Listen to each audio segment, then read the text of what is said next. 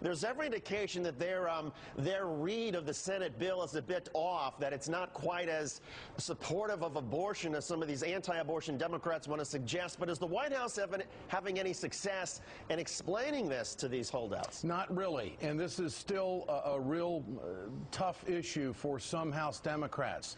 The Stupak crowd, I am told, may be growing. So they're going to have to spend more time satisfying those folks that this is the right way to go. Basically, they're trying to tell them, look, there's more good in this than there is bad.